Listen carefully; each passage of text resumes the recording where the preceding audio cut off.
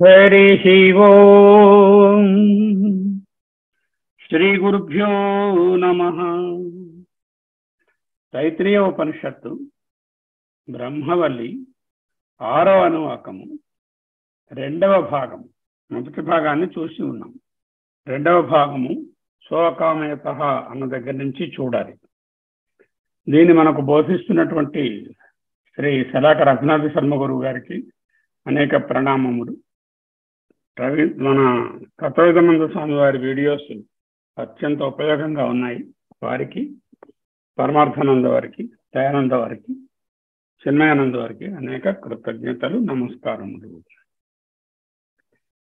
సోకామయత బహుశ్యాం ప్రజాయేతి సతపోతప్యత సతపస్తప్త్వా ఇదం సర్వమసృజత యదిదం కించ తత్సృష్ట్వా తదేవానుప్రవిశత్ తదనుప్రవిశ్య. ఇంకా ఉంది మంత్రం. 3 భాగాలుగా విభజించబడి ఉన్నది. మొదటి భాగాన్ని మనము ముందు చూసాం.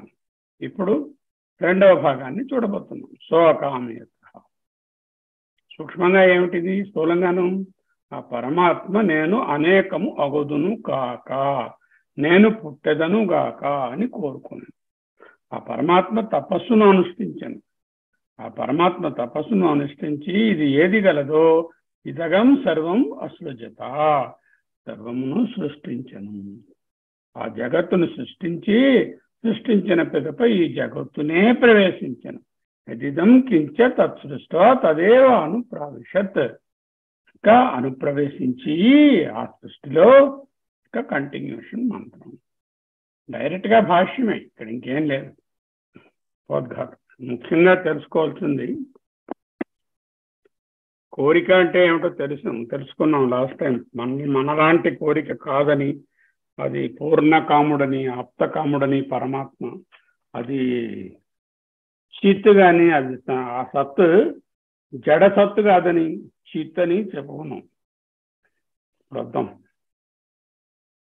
The implied meaning of the previous part is that Brahma is Sat and Chit. Chaitanya Brahma. Chaitanyamu Satga Satswarupamu. Padendra sir last lo natha Brahmanam Nimittantara Anya Apekshatvam. అంటే ఏ విధమైనటువంటి నిమిత్తాంతరమును కోరకయే స్వతంత్రంగా ఉండేటటువంటి ఆ బ్రహ్మ ఈ విధంగా అనుకున్నది, ఆలోచించినది, లేకపోతే కోరుకున్నది. కోరిక మనలాగా ఆప్తకాముడు అయినటువంటి బ్రహ్మకు మనవంటి కోరిక అనాప్త కాముల మాదిరి కాదు. ఆప్తకాముడైన బ్రహ్మ కోరుకున్నాడు అంటే ఆ కోరిక లౌకికంగా మనలాగా ఏదో కోరుకోవడం అంటూ కాదు. ఆ చైతన్యంలో ఒక చిన్న కదలిక ఏర్పడినది. యోగ వాసిష్టంలో దీన్ని ఎలా చెప్తారంటే, నిశ్చలమైన సరస్సు తీసుకోండి. ఏ చలనము లేనటువంటి సరస్సు. ఆ సరస్సును నిర్గుణ పరబ్రహ్మంగా ఊహించమన్నారు. ఊహించి ఆ సరస్సులో చిన్న కదలిక వచ్చి ఓ చిన్న రిపుల్ పుట్టిందనుకోండి. ఆ రిపుల్ వెళ్ళి ఆ తీరాన్ని తాకి మళ్ళీ పెద్ద రిపులు అలా ఓదాన్ మీద ఒకటి ఇంపోజ్ అయ్యి ఫైనల్గా ఒక చిన్న తరంగము. ఆ తరంగమునందు ఈ జలము ప్రస్ఫుటం అవడం, ఈ విధంగా రావడాన్ని సృష్టి అనుకోమన్నారు. ఇక్కడ 4 వాదాలు ముందు తెలుసుకోవాలి.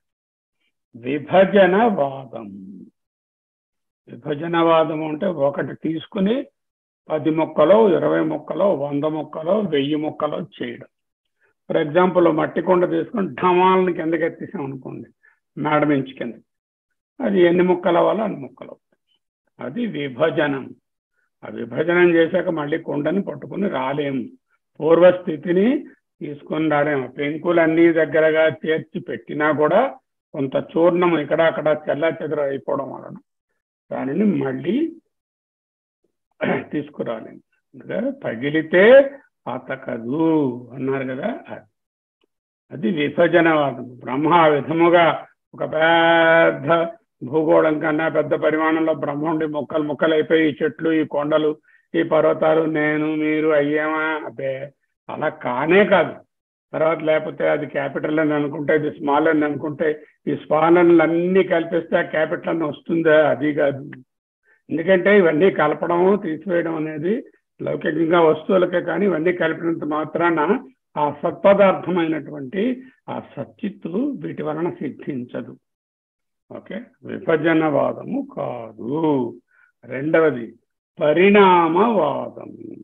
పరిణామవాదము అంటే ట్రాన్స్ఫర్మేషన్, అంటే ఒక స్థితి నుంచి ఇంకొక స్థితికి మారడము.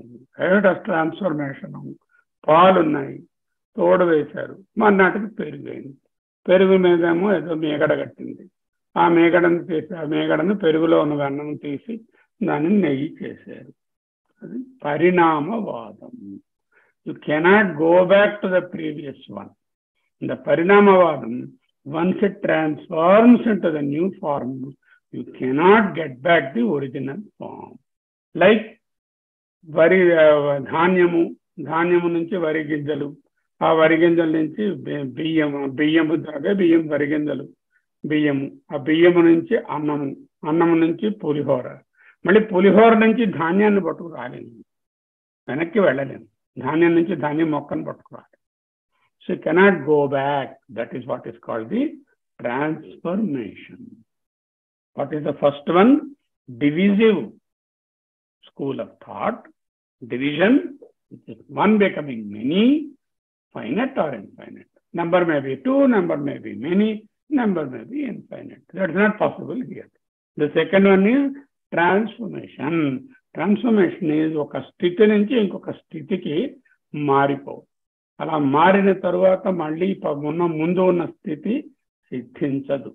దాన్ని బ్రహ్మము నుండి జగత్తు ఏర్పడితే మళ్ళీ జగత్ అంతా బ్రహ్మములో కలిసిపోయి బ్రహ్మమే అయిపోవడం వీలు పడదు. సో అది పరిణామవాదం.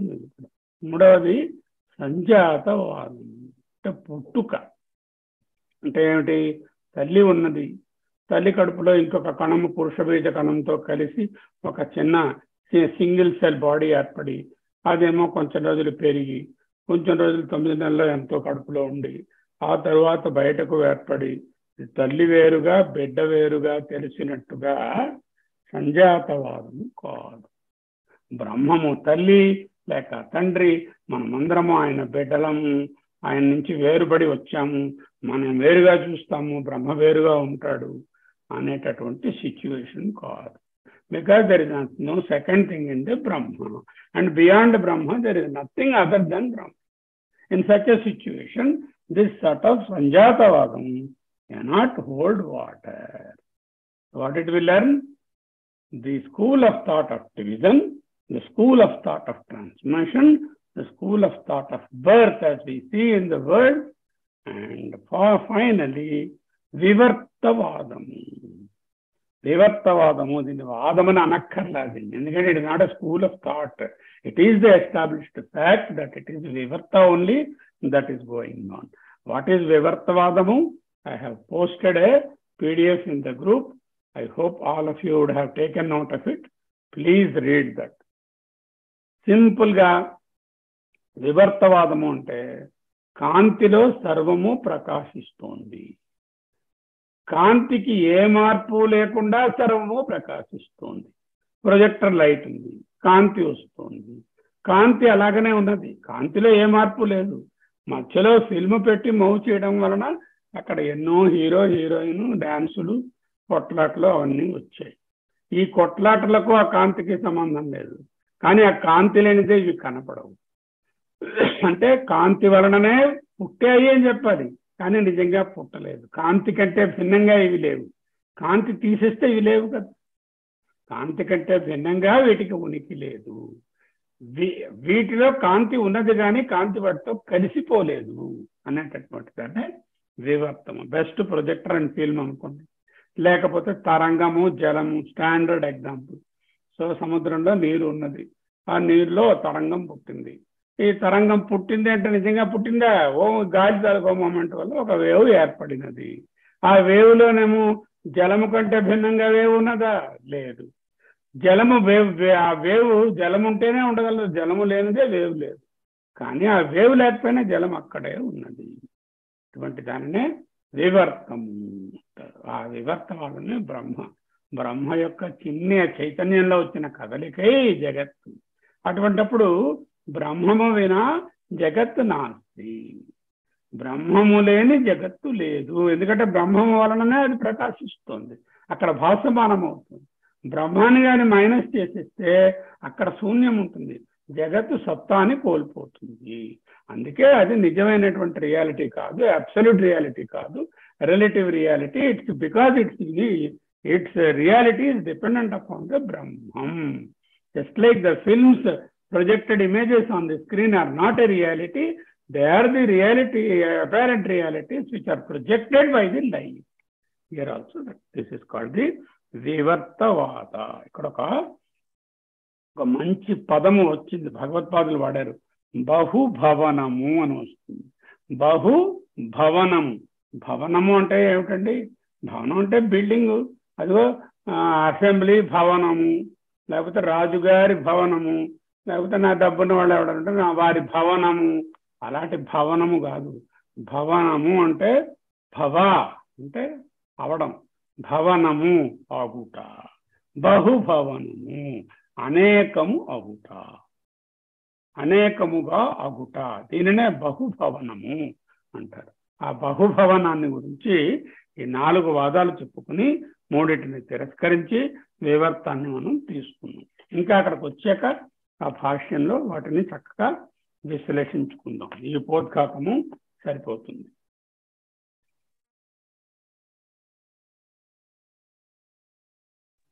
సహ అకామయత. సహ అంటే ఏమిటండి? అతడు.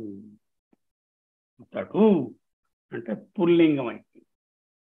సహ అకామయత. బ్రహ్మ అకామయత అంటే అది పుల్లింగం కాదు, బ్రహ్మ నపుంసకలింగం. సహ అని ఎప్పుడైతే పెట్టారో ఆత్మ అని అర్థం. బ్రహ్మమును తత్ అనే పదంతో నిర్దేశిస్తాం, ఆత్మను సహ అనే పదంతో నిర్దేశిస్తాం. ఎప్పుడైనా సహ అని చూశారంటే అది ఆత్మ అని, తత్ అని చూశారంటే బ్రహ్మము అని గ్రహించాలి. ఏ తద్ వై తత్, ఇదే అది అంటే అదేం చెప్పాం? న్యూట్రల్ జెండర్లో చెప్పాం. అలా చెప్తే బ్రహ్మము. సహ సోహం, సహ అహం, అతడే నేను ఆత్మయే అనే అర్థంలో సోహం సహ ఆత్మయే, అహం నేను, అహం ఆత్మా అస్మి, అహం బ్రహ్మాస్మి. ఆత్మయే బ్రహ్మ కాబట్టి అహం బ్రహ్మాస్మి. సహ అకామయత అని వాక్యం. సహ అంటే ఆత్మ. ఎలాగా? యస్మాద్ ఆకాశ సంభూత, యస్మాద్ ఆకాశ సంభూత వాయోర్ అపహ పృథ్వీ, వాయోరగ్ని, అగ్ని అపహ పృథ్వీ లిస్ట్ ఉంది కదా. ఆ లిస్ట్ ఒకసారి మళ్ళీ జ్ఞాపకం తెచ్చుకోండి. ఆత్మయే బ్రహ్మం అని చెప్పబడినది. సహ అకామయత అంటే ఆత్మ అని చదువుకోండి అన్నారు. సో అకామయత అంటే యస్మాత్ దేని నుండి, ఆకాశ సంభూత ఎట్సెట్రా ఎట్సెట్రా చెప్పబడినాయో, ఏ ఆత్మ నుండి ఆకాశము పుట్టినదో, ఆకాశము నుండి వాయువు పుట్టినదో, వాయువు నుండి మిగతా భూతములు జన్మించినవో, వాటి నుండి పురుషులు పుట్టినారో, మనుషులు పుట్టారు అని చెప్పాం కదా. అది అకామయత. అకామయత ఆ అంటే కామయత నా అని తీసుకోకూడదు. సంస్కృతంలో అకామయత, అకుర్వన్, అకామయత ఇలా ఆ ముందుంటే పాస్ట్ టెన్స్ అని అర్థం. కామితవాన్ అంటే మళ్ళీ పుల్లింగమే చెప్పారు, కామితవాన్ అయ్యాడు. అకామయత కోరుకున్నవాడయ్యాడు. Past tense. ఆ పెడితే పాస్ట్ టెన్స్, పాస్ట్ పార్టిసిపుల్ అవుతుంది. ఓకే. అకామయత కోరుకోనేను, అది దాని అర్థం. అకామయత అంటే కామయతకి ఆ పెట్టారండి, కోరుకోలేదండి అలా చెప్పుకోకూడదు. ఆ పెట్టినప్పుడల్లా నెగిటివ్ అయిపోదు. అకామయత అనేది పాస్ట్ పార్టిసిపుల్. It is కోరుకోనేను. ఎట్లు కోరుకోనేను? కథం, ఎలా కోరుకున్నాడు? బహుశ్యాం ప్రజాయాయేతి ప్రజాయేతి విడదీసుకోండి సంధిని జాగ్రత్తగా, లేకపోతే తప్పర్థం వస్తుంది. చూడండి అక్కడ ప్రజాయేతి ప్రజాయే ఇతి పక్కకు తీస్తే ప్రజాయేయ ప్లస్ ఇతి ప్రజాయేతి అని కోరుకున్నాడు. ఏం కోరుకున్నాడు? బహుశ్యాం అంటే బహుశ్యాత్ అంటే బహుశ్యాం అంటే బహుశ్యాం ప్రజా మళ్ళీ సింగులర్, యాయేతి అంటే బహు అంటే చాలా, అనేకము, అగుదును గాక అనుకున్నాడు. అంటే నేను ఏకమేవా అద్వితీయం బ్రహ్మ అనుకున్నాం కదా, ఏకంగా ఉన్నటువంటి నేను అనేకము అగుదును గాక. ఈ అనేకం అవడాన్ని జాగ్రత్తగా నేర్చుకోవాలి. అనేకం బ్రహ్మ అనేకం అవడం అంటే ఇందాక చెప్పుకున్నట్టుగా ది థియరీ ఆఫ్ డివిజన్ అని, the school of thought of division అని కానీ, the school of thought of transformation అని కానీ, the school of thought of one being born from the other అని కానీ కాదు. విభజనవాదము కాదు, పరిణామవాదము కాదు, సంజాతవాదము కాదు, వివర్తమే అని అర్థము. ఆ వివర్తం అంటే ఏమిటో తెలుసుకోవాలి. ఇంకో స్వతంత్రమైన ఉనికి గల పదార్థము అంటే ఇది ఒకటి, దీనికన్నా స్వతంత్రముగా ఉనికి గల ఇంకొక పదార్థము అంటే ఏమిటి? ఇది తల్లి, దీనికి స్వతంత్రంగా ఉనికి కలిగినటువంటి బిడ్డ అని రెండుగా అవడం అనేది కాదు అని చెప్తున్నారు.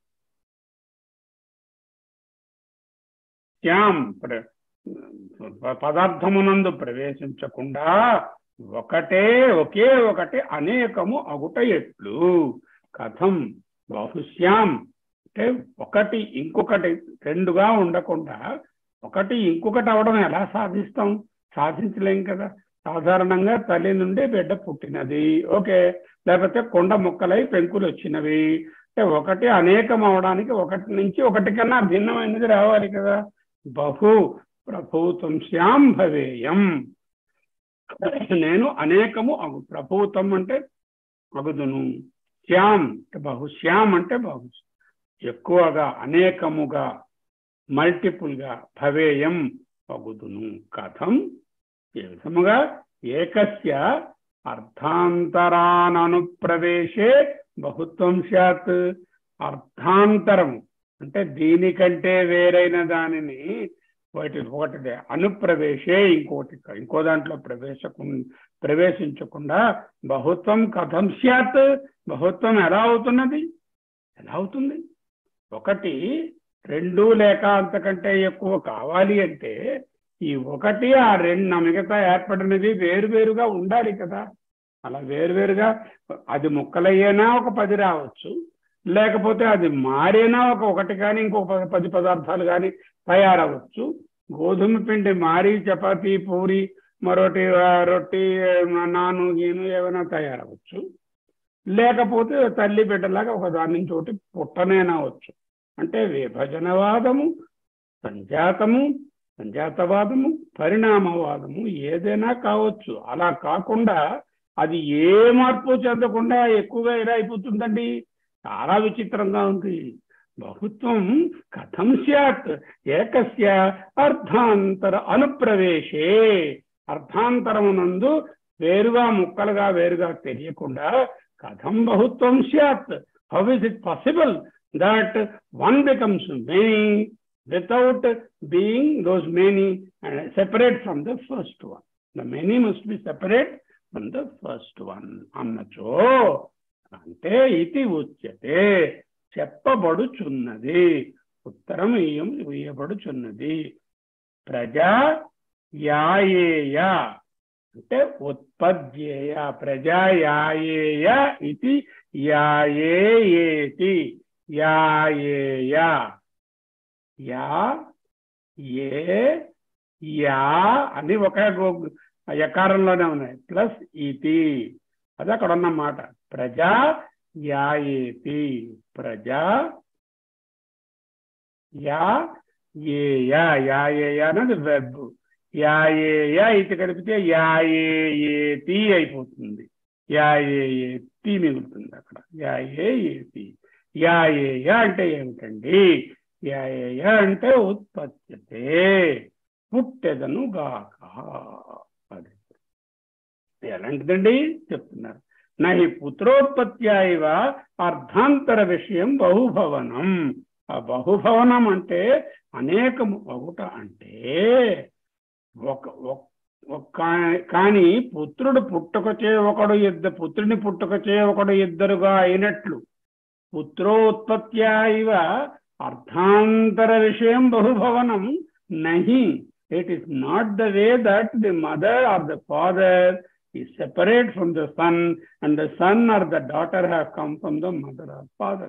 ఇక్కడ పుత్ర అంటే పుత్రిక అని కూడా అర్థమే, అలాగే తండ్రి అంటే తల్లి అని కూడా అర్థం. నహి పుత్ర ఉత్పత్త్యైవ అర్థాంతర విషయం బహుభవనం. అర్థాంతర వేరొక విషయము, వేరొక వస్తువు, కుమారుడో కుమార్తె పుట్టడము బహుభవనం నహి. Here this is not that becoming many, that what you are thinking. భగవంతుడు మనం మనం అందరం భగవంతుని బిడ్డలు అండి, భగవంతుడు మన తండ్రి గారండి, అమ్మండి, అమ్మకి మనం కొడుకులు అండి. Okay, fine, as a sort of భక్తి భావన it is fine. But Vedanta it is not that we are Born out of the Parabrahman. We are not Born out of the Parabrahman. In that case బ్రహ్మ పరిపూర్ణుడు కాడు. ఒక్కసారి మనం బయటకు వచ్చేసామంటే బ్రహ్మ అపరిపూర్ణుడైపోతాడు. అపరిపూర్ణుడైపోతే బ్రహ్మ హత్యా దోషం వస్తుంది. ముందు చెప్పుకున్నాం, అలా చెప్పడం బ్రహ్మహత్యా దోషం అవుతుంది. చేత కొడుకు నుండో తల్లి నుండో కూతురో తండ్రి నుండో తల్లి నుండో కొడుకో కూతురో పుట్టినట్లుగా కాదురా నాన్న. ఇక్కడ ఇంకో వస్తువునకు చెందిన ఇంకో వస్తువును కలుపుకొని అనేకం ఒకట కాదు. అంటే ఒకటి తల్లి, రెండోది బిడ్డ, తల్లి ప్లస్ బిడ్డ ఈజ్ ఈక్వల్ టు 2, అలాగే ముగ్గురు బిడ్డలు ఒక ఆయనకు 1 + 3 ఈజ్ ఈక్వల్ టు 4. అది కాదు లెక్క ఇక్కడ. మరి ఎట్లు కథం తరిహి? In that case how is it possible? What you are saying? బహుభవనం అంటే బికమింగ్ మెనీ. బహు మెనీ, భవనం బికమింగ్, అనేకము అగుట. ఈ అనేకము అగుట అనేది బహుభవనము. తనయందు ప్రకటము కాకుండా ఉన్న నామరూపములను ప్రకటము చేయుట ద్వారా అనేకమగును. This is the crux of Vedanta is this one. ఆత్మస్థాన అభివ్యక్త నామరూపాభివ్యక్త్యా. చూడండి, ఆత్మస్థాన తనయందు, అభివ్యక్త అనభివ్యక్త. ఆత్మస్థాన ఆత్మస్థాన అనభివ్యక్త, అభివ్యక్తము కాని బయటకు తెలియని నామరూప అభివ్యక్త. నామరూపములను వ్యక్తము చేయుటయే వివర్తం. మళ్ళీ చెప్తున్నాను చూడండి. కొలను ఉన్నది, నీరు నిశ్చలంగా ఉంది, వేవు లేదు, బుడగ లేదు, నురుగు లేదు, పెద్ద రిపులు లేదు, చిన్న రిపులు లేదు, ఏ వ్యత్యాసాలు లేవు. అంటే నామరూపములు పుట్టలే. అవి ఎక్కడున్నాయా నామరూపములు? అనభివ్యక్తంగా జలంలోనే ఉన్నాయి. అనభివ్యక్తంగా జలంలో ఉన్నటువంటి, అంటే అభివ్యక్తము కాకుండా, మేనిఫెస్ట్ కాకుండా, కాగ్నిటివ్ గా కనబడకుండా అని చెప్పాలి. అభివ్యక్తము కాకుండా అంటే అది అర్థం. ఓకే, అటువంటివి నామరూపములుగా ప్రకటమవడమే. అంటే జలములో నుంచి తరంగమో, తరంగం లేకపోతే చిన్న రిపులో, లేకపోతే ఒక బబులో, లేకపోతే నురువో పుట్టడము వలే. అంటే తనలోనున్నటువంటి ప్రక్షిప్తమై నిక్షిప్తమై వెలువడకుండా అవిజ్ఞాతంగా అవ్యక్తంగా ఉన్నటువంటి నామరూపములను ప్రకటింప చేసుకునుటయే బహుభవనము. You understand? బహుభవనము అంటే అర్థం తెలియాలి. రాయండి ఓ short notes on different types of manifestation of creation possible. 1, విభజనవాదము, theory of division are school of thought of division, wear one becomes broken into many, just like one cell divides into many cells. For example, one malarial parasite divides into many merozoites. That is called division. Or 1 becomes 2, 2 becomes 4, 4 becomes 8, 8 becomes 16 or whatever it is in a multiplicative order. That is also division, cell division, just like the cell division in the body. 2, parinamamu, one transforming into the other. Vari mokka, vari dhanyamu, vari biyamu, vari annamu, అన్నంతో చేసిన పులిహార. Transformation. You cannot go back. Even in the first case also, when it is made into multiple parts, you can't combine all of them and get the first one. Here also you cannot get the earlier status. The third one is Sanjatavadam. Then obviously there is one, and one thing has come out of the mother's womb. There is another one. This can never go back into the mother's womb. And they permanently remain two separate in the Desha, in the Kala, and in the Rupa. Desha, Kala, Vastu, Rupamuluga, ఇవి ఎప్పుడూ విడిగానే ఉంటాయి సంజాతవాదంలో. అది కూడా కాదు. ఇక్కడేమిటి, తనలోనే నిక్షిప్తమై అభివ్యక్తము కాకుండా ఉన్నటువంటి రూపములను తాను అభివ్యక్తపరచుటయే బహుభవనము. This is what is called వివర్తవాద, transcendence అంటారు దాన్ని. Transcendence are వివర్తవాద. ఓకే. నీరు నురగ. ఇక్కడ బ్రహ్మత్వము తన అనంతత్వాన్ని కోల్పోయిందా? కోల్పోలేదు. ఆ జలము తన అనంతత్వాన్ని కోల్పోయిందా? కోల్పోలేదు. ప్రతి చిన్న బుడగలోనూ ఆ జలం ఉన్నదా? ఉన్నది. జలము ప్రతి పార్ట్ ఆఫ్ దట్ బుడగ, నురగ వాటన్నిట్లో వ్యాపించి ఉన్నదా? వ్యాపించి ఉన్నది. జలము లేకుండా బుడగ, నురగ ఉండగలవా? ఉండలేవు. బుడగ, నురగ జలమును దాటి వేరేగా ఎక్కడికైనా పోయాయా? పోలేదు. అలాగే ఇక్కడ తెలుసుకోవాలి. ఓకే. బహుభవనము, బ్రహ్మము ముక్కలు ముక్కలు అయి విడివడము కాదు. బ్రహ్మ తండ్రి, నేను బిడ్డను, తప్పు, అలా అర్థం చేసుకోకూడదు. లేకపోతే బ్రహ్మ మార్పు చెంది ఆయనలో చిలవలు పలవలు ఏవో అయ్యి సృష్టి జనించింది. అలా అయితే మళ్ళీ తిరిగి బ్రహ్మ అవదది, ఇలాగే ఉండిపోతుంది. అప్పుడు జగత్ సత్ అయిపోతుంది, అబ్సల్యూట్ రియాలిటీ అయిపోతుంది. చేత అది కూడా టెనబుల్ కాదు. బాగా అర్థం చేసుకోండి. నెమ్మదిగా వెళ్ళినా పర్వాలేదు. ఈ విషయాన్ని తెలుసుకోవాల్సినటువంటిది ఎంతైనా ఉన్నది. కథం తరిహి ఆత్మస్థాన అనభివ్యక్త నామరూపాభివ్యక్త్యా, ఆత్మస్థ తన యందున్న, అనభివ్యక్త అన్మానిఫెస్ట్, నామరూప అభివ్యక్త్య నామరూపములు మేనిఫెస్ట్ అవడమే. యదా ఆత్మస్థే అనభివ్యక్తే నామరూపే వ్యాక్రియతే తదా నామరూపే ఆత్మస్వరూప అపరిత్యాగేన ఏవ బ్రహ్మణ అప్రవిభక్త దేశ కాలే సర్వావస్థాసు వ్యాక్రియతే తదా తన్నామరూప వ్యాకరణం బ్రహ్మణ బహుభవనం. What a clear clarity of thought this great teacher gives to the students. You see here, from here, all this బహుభవనం అనే దానికి ఇదంతా డెఫినేషన్. ఇక్కడ వరకు బహుభవనం చెప్తున్నారు. చూడండి జాగ్రత్తగా ఒక్కొక్క మాటని అర్థం చేసుకోవడానికి ప్రయత్నం. యథా ఆకాశమునందు బహుత్వాన్ని అల్పత్వాన్ని ఉపాధి దృష్టిగా దర్శించవచ్చు. ఫర్ ఎగ్జాంపుల్, స్పేస్ ఉన్నది అంటే ఆకాశము, needle taluka the I of the needle, సూది తాలూకా రంధ్రం ఉంటుంది కదా, అందులో స్పేస్ ఉన్నది. ఉందా లేదా? ఉంది. అలాగే ఒక పిడత ఉంది, ఒక ఘటము ఉన్నది, ఒక ఇల్లు ఉన్నది, వీటన్నిటిలో స్పేస్ ఉన్నది. జనరల్ ఆకాశం ఉన్నది, జనరల్ స్పేస్ ఉన్నది. అంటే మహాకాశము, మఠాకాశము ఇంటి స్పేసు, ఘటాకాశము కుండ స్పేసు, కుండలో ఉన్న ప్రమిదలో ఉన్న ఒక ప్రమిద స్పేసు, అందులో సూది పెడితే సూదిలో ఉన్న బెజ్జంలో ఉన్నటువంటి స్పేసు. ఎలా చెప్పామండి? అన్ని వేరువేరు స్పేస్లే, ఒక్కటే. మరి బహుత్వం ఎలా వచ్చిందండి? ఉపాధికృత బహుత్వం. ఆయా ఉపాధులను ఆధి దగ్గరగా ఉండడం, వాటికి దగ్గరగా స్పేస్ ఉండుట వలన దానిని ఉపాధిగతంగా ఇది వేరువేరు స్పేసు అని చెప్పినట్టుగా అక్కడ వేరువేరు పేరు సూది కన్నము, పాత్రలో ఉన్నటువంటి అవకాశము స్పేసు, ఇంట్లో ఉండే స్పేసు, పైన ఉండే అనంత ఆకాశము అని చెప్పుకుంటాం, పేర్లు పెట్టుకుంటాం. నామరూపములను ఇస్తాం వాటికి. ఎందువలన? ఉపాధి భేదము వలన. అది తెలుసుకోవాలి. నీడిల్ స్పేస్, ఘట స్పేస్, పిడత స్పేస్, మఠ స్పేస్, మహా స్పేస్. ఈ స్పేస్ విభాగము చెందినట్లుగా కల్పిస్తుంది. అందులో అల్పత్వము ఉంటుంది, అధికత్వము ఉంటుంది. అంటే చిన్ని స్పేస్ అండి, పెద్ద స్పేస్ అండి. అంగుష్ట మాత్ర పురుష చిన్ని స్పేస్ లో ఉన్నాడండి, లేకపోతే వామనుడండి.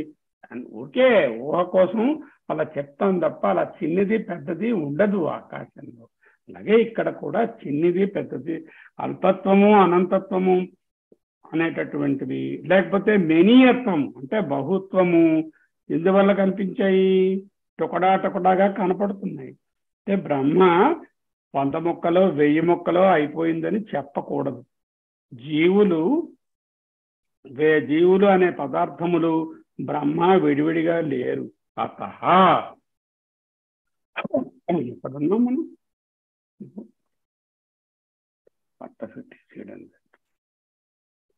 యథా ఆత్మస్తే అనభివ్యక్తే నామరూపే వ్యాక్రియతే.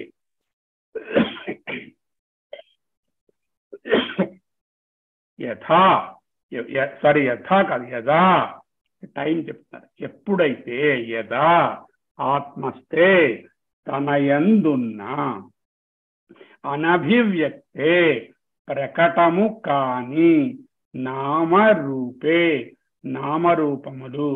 వ్యాక్రియతే తదా. ప్రకటము కాని నామరూపములు వ్యాకరణం ఒకటి అనేకముగా ప్రకటము. ఈ వ్యాకరణం కూడా తెలుసుకోవాలి. కరణ ఈ 3 కలిపితే వ్యాకరణ వస్తుంది. వ్యాకరణ. అంటే విశేషముగా, అంటే ఆత్మంతాత్ అనేకముగా, కరణ అంటే చేయబడుట. అంటే వ్యాకరణం అనేటటువంటి గ్రామర్ కూడా అదే అర్థం. చిన్న పదాన్ని పట్టుకొని దానిని విశేషించి అనేకంగా చేసి చూపడాన్నే వ్యాకరణం అంటారు. ఇక్కడ కూడా వ్యాక్రియతే అంటే వ్యాకరణం ఒకటి అనేకముగా ప్రకటమగుట. వ్యాక్రియతే అంటే ఒక పదాన్ని తీసుకుని అనేక విధములుగా దాన్ని విస్తరించి చెప్పడాన్ని వ్యాకరణం అంటుంది. ఇక్కడ కూడా ఒకటి అనేకముగా విస్తరించి చూడడానినే వ్యాక్రియతే అన్నాం. యదా ఎప్పుడైతే ఆత్మస్తే తనయందున్న అనభివ్యక్తే ప్రకటము కాని నామరూపములుగా వ్యాక్రియతే ఒకటి అనేకముగా ప్రకటమగుట చేయబడతాయో తదా అప్పుడు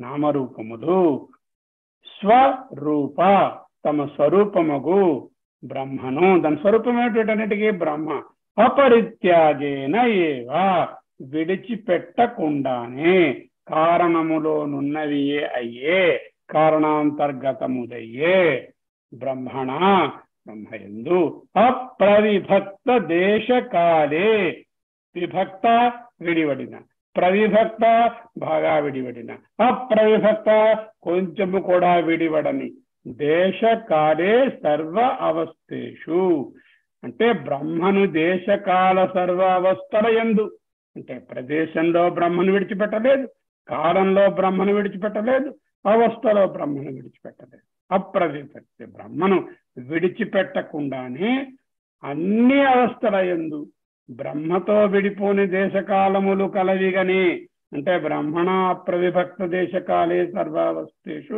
వ్యాక్రియతే తదా తన్నామరూప వ్యాకరణం. ఆ విధముగా బ్రహ్మ యొక్క నామరూపము వ్యాకృతి చెందడము, వ్యాకరణం బ్రహ్మణ బహుభవనం. This is called Brahma becoming many. బహుశ్యాం ప్రజాయాయేతి ఇతి బహుశ్యాం ప్రజాయాయే ఏతి అని ఉంది. నేను అనేకము అగుదును గాక. ఎలా అనేకం అవుతాను? మొక్కలు మొక్కలు అయిపోతాను. తప్పు కాదు. నేను మార్పు చెంది అనేకం అయిపోతాను. తప్పు. తడిబిడ్డ నుంచి పుట్టినట్టు పుట్టేస్తాయి, నా నుంచి అన్ని పుట్టేస్తాయి. తప్పు. ఏమిటి రైటు? ఆత్మస్థానాభివ్యక్త అనభివ్యక్త నామరూపాభివ్యక్త్యా. ఆత్మస్థా తన యందున్న అనభివ్యక్త అభివ్యక్తము కాని నామరూపములు అభివ్యక్తమైనట్లు. అంటే దాన్ని డైరెక్ట్ చేస్తున్నారు, ఎక్స్ప్లెయిన్ చేస్తున్నారు. యదా ఎప్పుడైతే ఆత్మస్థే తన యందున్న అనభివ్యక్తే అభివ్యక్తము కానీ నామరూపే నామరూపములుగా వ్యాక్రియతే వ్యాకరణము చెందుతుందో, వేరువేరుగా విడివిడి నామరూపములుగా తెలుస్తుందో, తదా అప్పుడు నామరూపే నామరూపములుగా ఆత్మస్వరూప అపరిత్యాగేన తమ స్వస్వరూపమైన బ్రహ్మమును విడవకుండానే విడవకుండానే అపరిత్యాగేన ఏవా బ్రహ్మయందు అప్రవిభక్త విదేశ కాలే సర్వావస్థేషు, దేశమునందు గాని కాలమునందు గాని సర్వ అవస్థల యందు గాని బ్రహ్మ నుండి విడివడకుండానే ఈ జగత్తు అంతా వ్యాపించి వ్యాకరణము చెంది ఉన్నది. తన్నామరూప వ్యాకరణం బ్రహ్మణ బహుభవనం. తెలిసిందండి, బ్రహ్మము ఎక్కడో ఉన్నాడు. ఇవన్నీ ఇంచి పుట్టి ఇక్కడ ఉన్నాయి. తల్లి అమెరికాలో ఉంది, కూతురు ఇండియాలో ఉండిపోయింది అన్నట్టు కాదు. ఆ బ్రహ్మమే దేశములో ఇక్కడ అక్కడ లేదు. ఈ వస్తువు బ్రహ్మము దేశంలో లేదు. పోనీ కాలంలో తల్లి ఏమో 15 ఏళ్ల క్రితం ఉండేది, ఆవిడ చనిపోయింది, ఇప్పుడు బిడ్డ ఉన్నది. అది కాదు. దేశకాల అవస్థ, అది ఆ తల్లి ఆ అవస్థలో ఉంది, ఇదిగో ఈవిడ అవస్థలో ఉంది, ఆవిడ రోగావస్థలో ఉంది, ఈవిడ యవనావస్థలో ఉంది. అది కాదు. అంటే ఏ విధముగా బ్రహ్మము నుండి దేశకాల సర్వావస్థల యందు విడివడకుండా తను వ్యాపించి ఉన్నదో తన నామరూప వ్యాకరణం బ్రహ్మణ బహుభవనం. I don't know how far you have got it. This is the crux of Vedanta. If we have learned it, we have learned everything. Because the moment I see anything, it is nothing but the Brahma. It cannot be anything different from Brahma, either in the space or place, or in time, or in the Swarupa. It can be none other than Brahma. Whatever you see as name and form is just an appearance, is just a mithya, is just a sort of adhyasa, and it is not real. అన్నది బ్రహ్మ సత్యం జగన్ మిథ్యా అనేది నేర్పిస్తుంది. ఇదే బ్రహ్మణో బహుభవనం. వస్త్వంతరకృతం ఏవ బహుత్వం. బహుత్వం ఎలా వచ్చింది? వస్త్వంతరకృతం ఏవ బహుత్వం అంటే వేరే వస్తువుగా మార్పు చెంది ఉండడమే బహుత్వము అనిపిస్తుంది. బంగారం ఉన్నది, బంగారము ఒక్కటే, రకరకాల నగలుగా తెలుస్తుంది. ఈ నగలకు బంగారము వినా ఉనికి ఉన్నదా?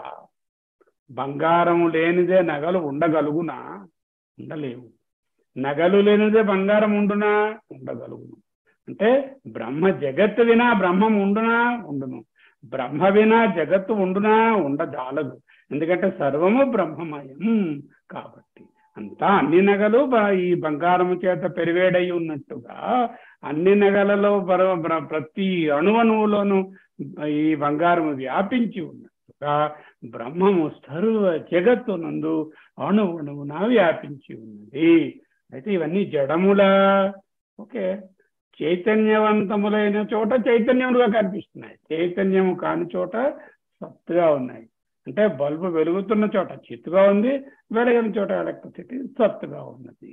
అంటే సచ్చిత్ రూపమైన బ్రహ్మ కొన్ని తావులలో సత్తుగాను కొన్ని చావులలో సచ్చిత్తుగాను మనకు తెలియవస్తున్నది. బ్రహ్మము వినా నపరం కించిదస్తి. ఇంకొకటి ఏది లేదు. అదే సువర్ణము వినా నపరం కించిదస్తి ఆభరణం అంటే ఏ ఆభరణం, బంగారు ఆభరణం అయినా బంగారము లేని ఆభరణము ఉండదు. ఆభరణము ఉండుటకు బంగారము ఉండి తీరవలెను. ఆభరణము లేకపోయినా బంగారము అక్కడే ఉన్నది. బంగారము ఆభరణములో ఎక్కడ ఉన్నది? అంతటా ఉన్నది. బ్రహ్మము లేనిదే జగత్తు లేదు. బ్రహ్మము లేని జగత్తుకు ఉనికి లేదు. అది అసత్ అయి కూర్చుంటుంది, మిథ్య అయిపోతుంది. జగత్తు లేకపోయినా బ్రహ్మము ఉన్నది. బ్రహ్మము ఎక్కడ ఉన్నది? బంగారం ఎక్కడ ఉన్నది? ఆభరణములో సర్వ ప్రదేశముల యందు అణువునందు ఉన్నది. అణువున వెలసిన దేవ కనుమరుగై నీవు కనుపింపరావా. ఒకటే మాట వర్డ్ అండి ఇది. అణువులో బ్రహ్మము ఉన్నది అంటూ చెప్తున్నారు. సో దీన్నే బహుత్వం అంటే ఏమిటి? నానాత్వము అంటే వేరువేరుగా ఉండడం. అంటే ఇది టేబుల్, కుర్చీ, పెన్ను, సెల్ ఫోను, కంప్యూటర్, అది నానాత్వం. బహుత్వం అంటే ఆ టేబుల్ మీద 12 ఉన్నాయండి అని అనుకోండి, అది బహుత్వం. It's a number. నానాత్వము is the type. నానాత్వం is in the type, బహుత్వ is in the number. నామ and Roopa and the number there. Okay. వస్త్వంతర కృతం ఏవ బహుత్వం. బంగారం ఒక్కటే, నామరూపముల బహుత్వము నగలుగా వేరువేరు వస్తువుల చేత కనపడుతోంది, అవుతుందంటే భాషిస్తుంది. ఓకే. కాంతి అనేకము అయింది. హీరోయిన్ అయింది, విలన్ అయింది, కమెడియన్ అయింది, పర్వతం అయింది, కొండ నది అయింది. ఆ సినిమాలో అన్ని ఆ కాంతి అయింది. ఆ కాంతి లేనిదే ఒక్క బొమ్మ కూడా కనపడదు. అయితే ఈ కాంతి ఆ బొమ్మలు కాంతి లేనిదే ఉంటాయా? ఉండలేవు. కాంతి బొమ్మ లేకుండా ఉంటుందా? ఉంటుంది. కాంతి ఎక్కడ ప్రవేశించింది? ఆ బొమ్మలో ప్రతి చోట కాంతి ఉంది. ఆ కాంతి లేని చోట బ్రహ్మ ప్రకాశించదు కదా. అన్ని చోట్ల ప్రకాశిస్తుంది. అనేక దృశ్యములుగా తెర మీద కనిపిస్తుంది. ఎట్టి మార్పులు చెందకుండానే కనిపిస్తుంది. దీనినే ఇమ్యూటబుల్ లేక కూటస్థము అంటాం. అనేకముగా భాషిస్తుంది. తద్వారేణ ఏవా. ఇంకా నా అన్యథ చూడండి చూస్తున్నారు. నా అన్యథ నిరవయవస్య బ్రహ్మణో బహుత్వాపత్తి ఉపపద్యతే అల్పత్వం వా. నా అన్యథ వేరే విధముగా కాదు. అట్లు కాకుండాచో ఆ విధంగా చెప్పకపోతే, ముందు చెప్పినట్టు చెప్పకపోతే, అవయవము లేని బ్రహ్మనందు బహుత్వాపత్తి ఉపపద్యతే. అవయవములు లేని బ్రహ్మకి అవయవాలు లేవు రోడ్డు ఉంటే బ్రహ్మలోంచి వచ్చేయండి అవయవాలు అని చెప్పినట్టుగా అయింది. లేకపోతే బ్రహ్మకి అల్పత్వం చెప్పినట్టు అయింది. బ్రహ్మలోంచి చిన్న మొక్క వచ్చేసిందండి. బృహదారణ్యకంలో ఒక అధ్యాయంలో ముఖ్యంగా ఒక బ్రాహ్మణం అంతా దీని గురించే చెప్పబడుతుంది. అక్కడ బ్రహ్మ నుంచి ఇది మొక్కగా రావడం ఉండదని, బ్రహ్మలో ఏ విధమైనటువంటి మార్పులు ఉండవని, ముక్కలు ఉండవని, అవయవములు ఉండవని, నిరవయవి అని చెప్తుంది. నిరవయవి అయినటువంటి ఆ బ్రహ్మమునందు బహుత్వాపత్తి నా అన్యథా ఉపపద్యతే. వేరే కానీ చెప్పినట్లయితే బహుత్వం కలిగిపోతుంది, అల్పత్వము కలిగిపోతుంది. అంత పెద్ద తల్లిండి, ఆ తల్లిలో చిన్న అవయవంగా ఉన్న శిశువు అండి, ఏదో ముందేమో 5 గ్రాములండి, తర్వాత 200 గ్రాములండి 3 మాసాలకి, తర్వాత 5 మాసాలకి 500 గ్రాములండి, పుట్టినప్పుడు 2 కిలోలండి, 2.5 కిలోలండి, బయటకు వచ్చేసిందండి, బహుత్వం అయిపోయిందండి, వేరే అయిపోయిందండి. అంటే అల్పత్వము, అనంతత్వము, అధికత్వము, బహుత్వము ఇవన్నీ కూడా వేరే విధంగా చెప్పినా కూడా ఇవన్నీ బ్రహ్మలో వచ్చేస్తాయి. నిరవయవమైనటువంటి బ్రహ్మయందు బహుత్వాన్ని కానీ అల్పత్వాన్ని కానీ తెచ్చిపెట్టేస్తాయి. ఇంకో విధంగా చెప్పినట్లయితే ఎలా ఊహించాలి? ఒక ఎగ్జాంపుల్ తీసుకోండి అంటూ ఆయన చెప్తున్నారు. యథా ఆకాశస్య అల్పత్వం బహుత్వం చ వస్త్వంతర కృతం ఏవా.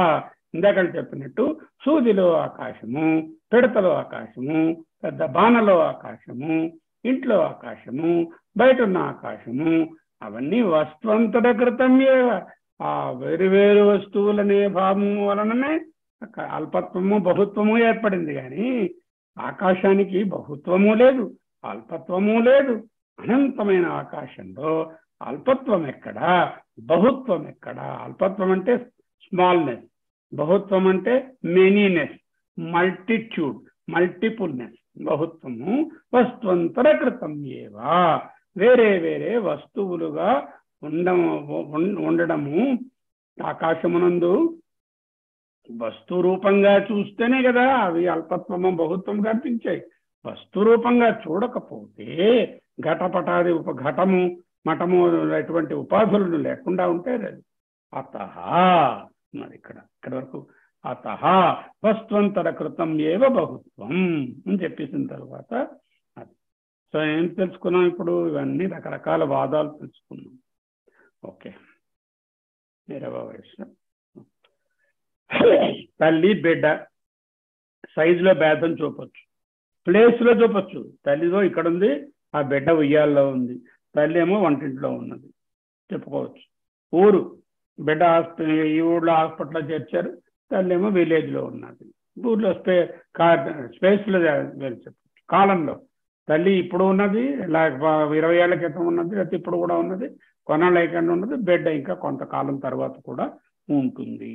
అంటే ప్లేస్లోని, టైంలోని, షేప్లోని, సైజులోని ఈ భేదాలన్నీ ఆ ఉపాధిని బట్టే చూపవచ్చు. కానీ వస్త్వంతర కృతం ఏవ బహుత్వం, అల్పత్వం బహుత్వం వస్త్వంతర కృతం ఏవ యథా ఆకాశస్య ఏ విధముగా అదే విధముగా ఇక్కడ కూడా అవుతుంది. ఆత్మనః అన్యత్, అదేమిటి? అనాత్మ.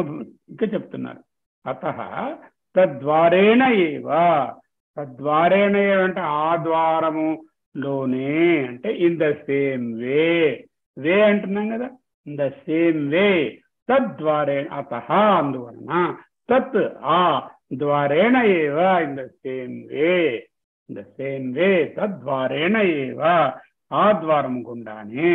ద్వారం అంటే ఏదో గుమ్మం ద్వారం కాదు, ఆ ఆర్గ్యుమెంటే బహుభవతి. ఈ ప్రకారముగా బ్రహ్మ ఉపాధులను బట్టి అల్పము అనేకముగా భాషిస్తోంది, కానీ నిజంగా లేదు. ఇందువలన అట్టి నామరూప వ్యాకరణము ద్వారా మాత్రమే ఆత్మ అనేకము అగుచున్నది. ఆత్మ లేక బ్రహ్మ అనేకము అంటే నామరూపములు పెట్టారో అనేకంగా అనిపిస్తుంది, నామరూపములు లేకుండా చూడగలిగితే ఏకత్వమే కనిపిస్తుంది. ఆచారమ్మణం వికారో నామధేయం మృత్తికేత్యేవ సత్యం. నహి ఆత్మనః అన్యత్ అనాత్మభూతం తత్ ప్రవిభక్త దేశకాలం సూక్ష్మం వ్యవహితం విప్రకృష్టం భూతం భవిష్యత్వా వస్తు విద్యతే. We can just coin these words extempo. ఇవే కూర్చొని ఆయన పుస్తకం పట్టుకొని కళ్ళంతో రాసి పెట్టారా ఏమిటి? శిష్యుడికి అలా బోధిస్తుంటే ఎక్స్టెంపోగా వచ్చినటువంటి ఈ అమృత ఝరి ఆయనది. ఆత్మ కంటే ఇతరం ఏదైనా ఉందనుకోండి, ఆత్మనః అన్యత్, ఆత్మ కంటే అన్యమైనది ఉంటే అనాత్మభూతం అయిపోతుంది. అనాత్మ అయినది అది ఎటువంటిదై ఉండొచ్చు? సూక్ష్మం, చిన్నదై ఉండొచ్చు. వ్యవహితం అంటే టైంలో డిఫరెన్స్. విప్రకృష్టం, స్పేస్లో తేడా. తెలుసుకోండి బాగా. వ్యవహితం అంటే ఓదంతో ఒకటి విడివడి ఉన్నది, ఇట్ ఈస్ ఇన్ టైం. విప్రకృష్టం అంటే దూరముగానున్నది, అంటే స్పేస్లో డిఫరెన్స్. విప్రకృష్టం భూతం, పాస్ట్, భవిష్యత్ ముందు రాబోయేది. వస్తు విద్యతే, ఆత్మ కంటే ఇతరము అనాత్మ అయినది, సూక్ష్మం కానీ విడివడి ఉన్నది కానీ, అంటే వ్యవహితం టైంలో, స్పేస్లో విప్రకృష్టం, గతమునకు చెందినది కానీ భూతం, భవిష్యత్వా భవిష్యత్తునకు చెందబోయేది కానీ వస్తువు ఆత్మ నుండి విడిపోయిన దేశకాలములు కలదిగా తత్విభక్త దేశకాలం నహి విద్యతే, not available for hour observation. ఆత్మనః అన్యత్ అనాత్మభూతం సూక్ష్మం వ్యవహితం విప్రకృష్టం భూతం భవిష్యత్ వా వస్తు తత్ ప్రవిభక్త దేశకాలం నహి విద్యతే. It is not possible to think of anything which is either different, removed in time, or separated from by space, or belonging to the past, belonging to the future, or other than Atma, either in the by a division of time, place, and person. Atmanah anyat vereina anatmabhutam, అనాత్మ అయినటువంటిది. ఆత్మ కానిది అనాత్మ అయిపోతుంది కదా. అనాత్మ సూక్ష్మం, సూక్ష్మము కానీ, వ్యవహితం removed in the time, విప్రకృష్టం removed different in the space, భూతం పాస్ట్, భవిష్యత్ ఫ్యూచర్, వా అంటే అండ్ ఆల్సో, వస్తు తత్ ప్రవిభక్త దేశకాలం ఆత్మ నుండి విభక్తమైన బాగా విడిపోయిన దేశకాలములు గలదిగా నహి విద్యతే, అటువంటిది లేదు. అంటే ఏంటి తెలిసింది? ఆత్మ కన్నా వేరైనటువంటిది సూక్ష్మము లేదు, అన్య పెద్ద గొప్పది లేదు, వ్యవహితమైనది లేదు, విప్రకృష్టమైనది లేదు, భూతము లేదు, భవిష్యత్తు లేదు.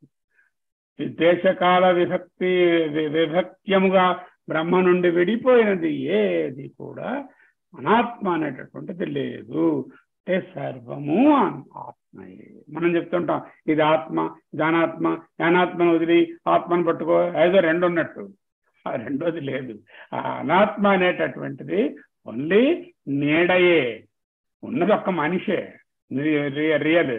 ఆ నీడ, ఆ మనిషి నీడ రెండు ఉన్నాయండి అని చెప్పినట్టుగా ఆత్మ అనాత్మ రెండు చెప్తాం. ఆ నీడయే. మనిషి లేనిదే నీడ పడదు, జలం లేనిదే తరంగం రాదు, బంగారం లేనిదే నగ ఉండదు, బ్రహ్మము లేనిదే సృష్టి ఉండదు.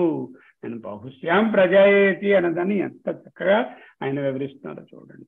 బహుశ్యాం అనేకముగా అగుదును, ప్రజాయేతి అనేకముగా, వ్యాయేతి ప్రజా యాయేతి యాయేతి నేర్చుకుంది. అతో నామరూపే సర్వావస్థే బ్రహ్మణా ఏవ ఆత్మవతీన బ్రహ్మ తదాత్మకత్వం.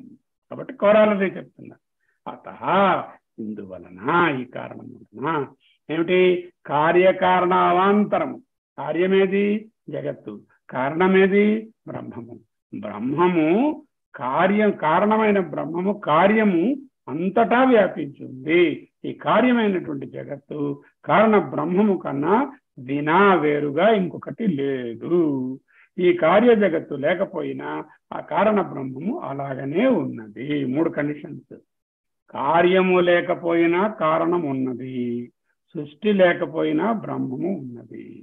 బ్రహ్మము లేని సృష్టికి ఉనికి లేదు. నెంబర్ 2, బ్రహ్మము సృష్టిలోని ఎక్కడనున్నది? బంగారము నగయందు ఎక్కడ ఉన్నది? పత్తి గుడ్డయందు ఎక్కడ ఉన్నది?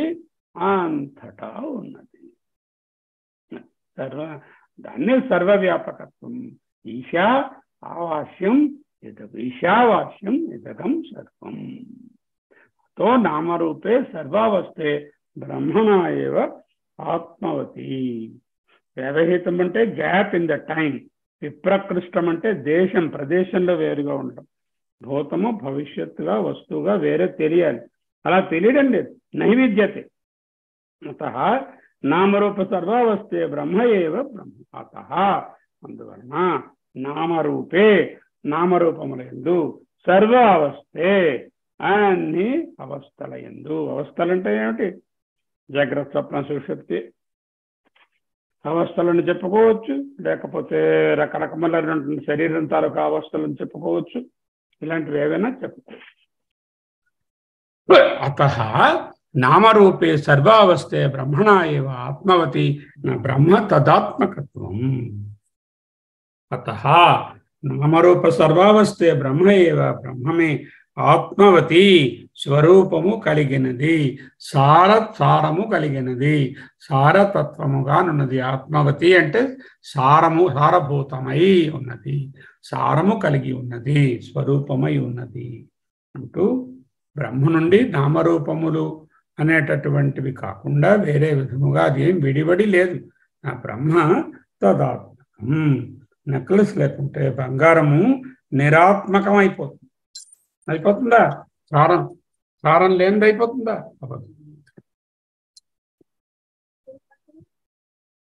సో నెక్లెస్ లేకుండా ఉంటే బ్రహ్మం అనే సారం లేకుండా పోతుందా?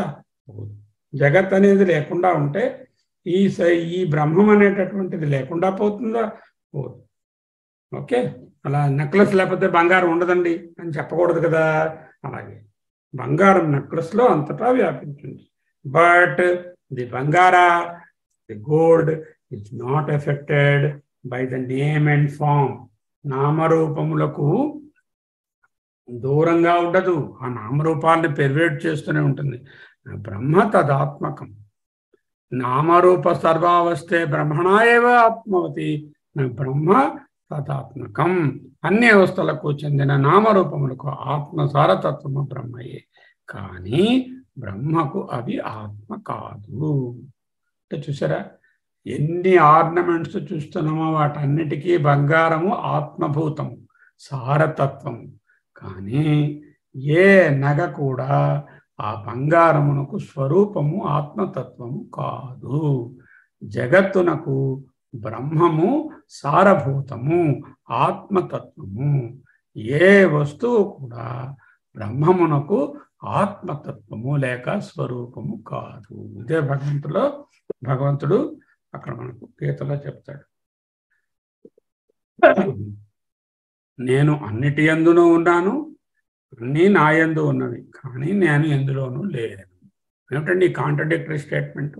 ఇదే నామరూపములకు దూరంగా pervades all the nama and rupas, yet transcends. It pervades, yet transcends. బ్రహ్మము అన్నిటినీ వ్యాపించి ఉంటుంది, కానీ వాటికి అతీతముగా ఉంటుంది. అవి లేకపోయినా ఇది ఉంటుంది, కానీ నామరూపముల ప్రభావము ఆ బ్రహ్మము పైన ఉండదు. బ్రహ్మ నామరూప ధర్మముల చేత సంపర్కము పొందదు, ప్రభావితము కాదు. నా బ్రహ్మ నామరూపాత్మకం. తే తత్ప్రత్యాఖ్యానే నస్తాయేవ ఇది తదాత్మకే ఉచ్యతే. తే అంటే ఈ నామరూపములు ఉన్నవే, తే అంటే నామరూపములు, ప్రత్యాఖ్యానే అంటే బ్రహ్మము నుండి విడదీసేస్తే, బ్రహ్మము నుండి తీసివేస్తే నస్తః ఏవా లేనివే అయిపోతాయి. ఇది తాదాత్మకే ఉచ్యతే. దీనినే తాదాత్మ్యము అని చెప్తారు. ఎప్పుడైతే బంగారాన్ని పీకేశాము, బయట పడేసాము, ఇక ఒక్క బంగారు ఆభరణము కూడా ఉండదు, ఆభరణములా అన్నీ పోతాయి. ఎప్పుడైతే బ్రహ్మాన్ని తీసేసాము, ఒక్క జీవి కానీ, చెట్టు కానీ, చేమ కానీ, పుట్ట కానీ ఏది ఉండదు. తే ఆ నామరూపములు తత్ప్రత్యాఖ్యానే ఆ బ్రహ్మము నుండి విడదీసేస్తే నస్థయేవ అవి లేనివే అయిపోతాయి. ఇది తదాత్మ్యకే ఉచ్యతే. దీనినే తాదాత్మిక బ్రహ్మ, అన్నిటికీ ఆత్మ అని చెప్పడం. మానవుని ఎందుకెంతలా చెప్తున్నారండి దీన్ని? మన మనస్సు, మస్తిష్కము నామరూపముల మీదే ఫిక్స్ అయిపోయింది. ఎప్పుడు ఏది చూసినా వీళ్ళు ఎవరండి, ఇంత గొప్పవాడండి, ఎంత డబ్బు సంపాదిస్తారండి, నాకేమిటి పట్టుకొచ్చారండి, మీ పేరేమిటండి, తెలిసిన వారండి, తెలియని వారండి. నామరూపాలు తప్ప ఈ తత్వం లోపల ఉన్న బ్రహ్మ పదార్థం అని ఎవడు చూస్తున్నాడు? ఒక్కడు చూడడం. అదే కానీ వాని సత్తా అంతా బ్రహ్మమునందే ఉన్నది, నామరూపములందు లేదు. So are you interested in the fashion are in the fabric? పీలికలన్నీ గుడముక్కలన్నీ కుట్టేసి అందంగా ఒక గౌన్ లాగా, ఒక చొక్కాలాగా తయారు చేస్తారనుకోండి, ఆ పీలికలే కొనిసుకుంటాడు. Because is not concentrating on the fabric, is interested in the fashion. రేపు అన్నీ ఎక్కడికక్కడ ఊడిపోయి పనికి రాకుండా. People are after the fashion and not fabric. People are after the nama and the rupa and not on the original fabric by which we are made up of. What are we made up of? We are made of the inner fabric in us. He is the Brahman. These Namarupas are only fashion. For the sake of fashion, we have put these names and decorated and said, this is doctor, that is patient, and all that. Ultimately, this doctor is the same as that patient, is the same as the Brahman. Golden yellow జిలేబీలు వేయించిస్తున్నాడు ఒక ఆయన ఇక్కడ ఒక platform మీద, railway platform మీద. ఆ జిలేబీలు ఇలా ఎంత yellow కలర్లో మెరిసిపోతున్నాయంటే చెప్పలేము. ఏం చేశాడు, అట్లా ఒక ఎల్లో కలర్ ఒక కలర్ కలిపితే చూసేవాళ్ళకి కలర్ వలన అట్రాక్ట్ అయిపోయి అందులో కొనేస్తున్నాడు. ఆ కలర్ అయిపోతే అది తెల్లగా కొంచెం పచ్చగా ఉంటే ఆడుకోండు. అంటే people are always interested in the, are attracted by the nama and the rupa and the decoration. They are not interested in the actual quality of that. So we miss the fabric when we are seeking the fashion. Okay. తాభ్యాం అంటే రెండు ఉన్నాయిగా ఇక్కడ, నామము రూపము రెండు అని చెప్పడానికి తాభ్యాం అన్నారు. తాభ్యాం చ ఉపాధిభ్యాం జ్ఞాతృ జ్ఞేయ జ్ఞాన శబ్దార్థాది సర్వ సంవ్యవహార భాక్ బ్రహ్మ. తాభ్యాం అంటే ఆ నామరూపములు ఉపాధులచే స్వతహాగా ఉన్నాయా అవి? అబ్బే, స్వతహాగా ఉండేవి కావు. ఆ నామరూపములను తాభ్యాం చ ఉపాధిభ్యాం, ఆ నామరూపముల ఉపాధులచే స్వతహాగా కాదు. స్వతహాగా జ్ఞాతృ జ్ఞేయ జ్ఞాన శబ్ద అర్థాది సర్వ సంవ్యవహార భాక్ బ్రహ్మ. వ్యవహార భాక్, వ్యవహారము కలిగిన వాడుగా బ్రహ్మము కనిపిస్తున్నాడు. అలాగా ఇదిగోండి జ్ఞాతృ అండి, ఇదిగో నేను తెలుసుకుంటున్నవాడండి. జ్ఞేయము అంటే తెలుసుకొనబడిన గులాబీ అండి. జ్ఞానము జ్ఞాన సాధనము అన్నమాట. జ్ఞానము అంటే సత్యజ్ఞానం అనంతమైన జ్ఞానం కాదు, జ్ఞాన సాధనము అంటే ఉపకరణము. కన్ను అంటే చూచేవాడు, చూడబడే గులాబీ, చూస్తున్నటువంటి కన్ను. తెలుసుకునేవాడు శర్మ, తెలుసుకునేటటువంటి ఇంద్రియము జ్ఞానము, జ్ఞాన పరికరము. ఇంద్రియము కన్ను, తెలుసుకున్నది గులాబీ. జ్ఞాతులు జ్ఞేయ జ్ఞాన. శబ్దం ఏమిటి? ఓహో అహం నేనున్నాను, నాకు గులాబీ తెలుస్తున్నది అనే మాట చెప్పాడు. దానికి ఒక అర్థం వచ్చింది. ఓ శబ్దము, ఒక అర్థము. అలాగే పలానా గులాబీ తెలియబడినది అంటే మళ్ళీ ఒక శబ్దము, ఒక అర్థము. అలాగే జ్ఞానము, ఫలానా ఇంద్రియము చేత తెలుసుకుంటున్నాను, పరికరణం చేత తెలుసుకుంటున్నాను. శబ్ద అర్థములు ఏర్పడ్డాయి. ఈ శబ్ద అర్థములన్నీ కూడా సర్వము సంవ్యవహార భాగ్ బ్రహ్మ. ఇవన్నీ కూడా తెలుసుకునేటటువంటి కరణము, తెలియబడేటటువంటి జ్ఞేయము, తెలుసుకునే జ్ఞాత, శబ్దము, వస్తువు, కర్మము, ఈ వ్యవహారములన్నీ బ్రహ్మ వ్యవహార భాక్, వ్యవహారము పొందుచున్నది. బ్రహ్మ అంటే పొందుచున్నది అన్నది, ఆత్మ అంటే పొందుచున్నాడు అంట. ఆత్మ పరిణమించే అనేకము అగుటలేదు, తన యందు అధ్యస్థములైన నామరూపములే అనేకములుగా భాషిస్తున్నవి. బ్రహ్మకే బుద్ధి ఉపాధి చేత జ్ఞాని ఫలానా బుద్ధితో తెలుసుకుంటున్నాడు. శర్మ అనేటటువంటి బుద్ధి ఉపాధి వలన జ్ఞాని జ్ఞాత అయింది. బుద్ధి వృత్తి ఉపాధి చే జ్ఞానమైంది. బుద్ధిలో ఉండేటటువంటి వృత్తి ఒక చలనము, ఒక ప్రత్యయం ఏర్పడుచే ఆ వస్తు జ్ఞానము కలిగినది. ఆ విషయము లేక గులాబీ అనేటటువంటి ఉపాధి చేత జ్ఞేయమైనది. అక్కడ శ్రోత్ర వినడం అనే దాంట్లో, ఈ మాట వినడం అనే దాంట్లో శబ్దమైనది. జడ ఉపాధి చేత అర్థము లేక ద్రవ్యము అయినది అని వ్యవహారము. ఈ వ్యవహారములన్నీ ఎలా కలిగాయి? బ్రహ్మమునందు నామరూపముల వలనే కలిగినవి. ఎలా కలిగినవి? తాభ్యాంచ, ఆ నామరూపములనే ఉపాధిభ్యాం, ఉపాధులచే, స్వతహాగా కాదు. జ్ఞాతృ తెలుసుకునేవాడు, జ్ఞేయ తెలుసుకునబడిన గులాబీ, జ్ఞాన తెలుసుకునే పరికరమైనటువంటి కన్ను, శబ్ద వాటి యొక్క శబ్దములు, అర్థ ద్రవ్యములు, సర్వం సంవ్యవహార భాగ్ బ్రహ్మ. ఈ వ్యవహారములు ఉన్నవా అన్నట్లు బ్రహ్మమునందు భాషించుచున్నవి. నిజముగా స్వతహాగా అవి లేవు. ఓకే, ఇక్కడ ఆపుకుందాం.